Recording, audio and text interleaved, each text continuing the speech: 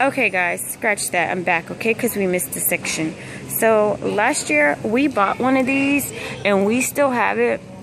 It's like a, I don't know what you call it, a Blu-ray player, but you can connect to Netflix, YouTube, Pandora. These are worth the money.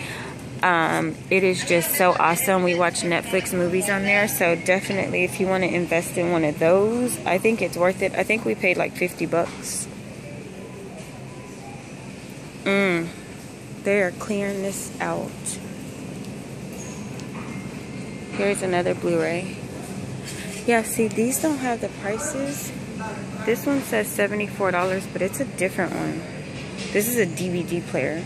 But yeah, that one is really cool. Chromecast. Xbox something.